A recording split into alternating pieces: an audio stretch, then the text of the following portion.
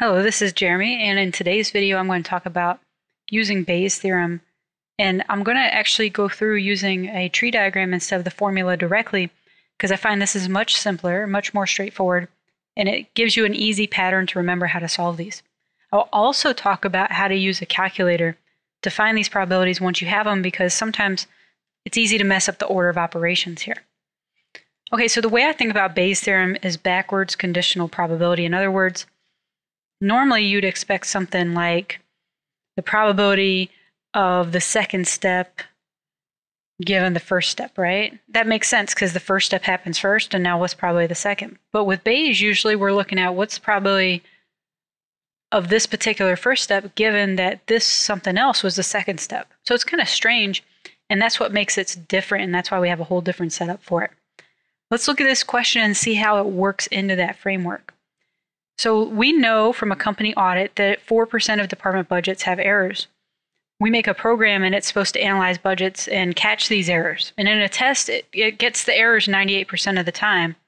But 5% of the time it says, hey, there's an error, but there's actually not. So there's no such thing as something perfect that will always find stuff. You can also see this in medical studies, things like that. There's no perfect vaccine. And so that's kind of the idea we see here. We say a budget was marked by the program as having an error. What's the probability it actually does have an error?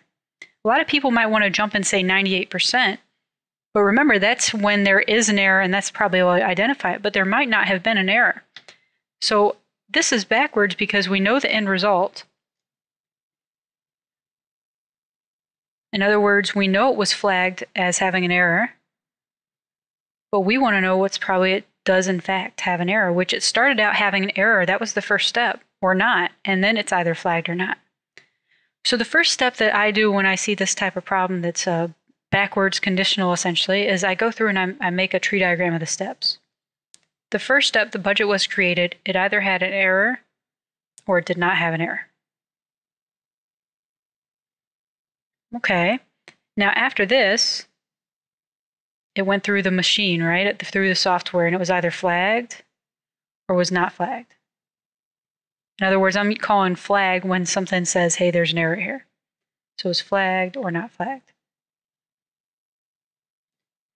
And now what I'm going to do is fill out the probabilities on here. So the probability of an error, we're going to base it off of the audit and say, well, 4% have an error.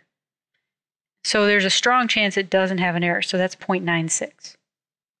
Okay, if it has an error, so now these are conditional. If it has an error, it's supposed to be flagged 98% of the time because it says programs developed to analyze budgets. It identifies error 98% of the time when there are errors. So this would be 0.98. So in other words, this is small. The fact they'll miss an error if there is one is only 2% chance. Okay, if there's no error, it might still get flagged. It said 5% of those without errors were flagged. And so there's a strong chance it will correctly not flag it. So what Bayes' theorem tells me to do is say, it's kind of similar to the idea of probability in general, of take the big picture on the bottom of the fraction and the small picture on the top. It says, well, how do you get from an error to a flag? Well, to go from an error to a flag would be 0.04. So I kind of look on the tree diagram. This is a very informal way of thinking about it. 0.04 times 0.98. And then it says, well, you know you ended up flagged. What are all the ways you could have gotten there? Well, I could have had an error and be flagged just like I did. So 0.04 times 0.98, essentially an and probability. Or what could have happened? I could have had no error and then gotten flagged. So 0.96 times 0.05. Okay. Well, now I got to calculate this out. And so I'm going to use the calculator for this. So we got 0.04 times 0.98 divided by 0.04 times 0.98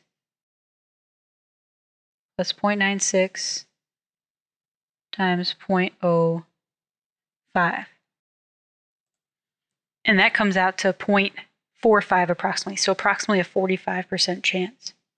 Notice how I put parentheses around the entire denominator. So this is to make sure that it divides by the whole denominator, not just by the first part. So the order of operations here is important, and the calculator always follows them. So if you don't put parentheses, it's going to divide first before it adds. Now, think about this for a minute. We were told that this identifies errors correctly 98% of the time. But if something's flagged, it actually only has a 45% chance of there really being an error. What's going on here is that the chance of an error is so small to begin with, 4%, that even though this is highly accurate, even if it identifies a flag and flags something, there's still a low chance of there actually being an error, because in general, there's just not too many errors. So this actually plays out in all kinds of situations, such as very rare diseases. So you could have a test that's 99% accurate, and if the disease is very rare, even if you test positive, the chance of having it is pretty small. And it's the same idea. So Bayes' theorem is one of those that really messes with how you think about probability, and it's something worthwhile to research about.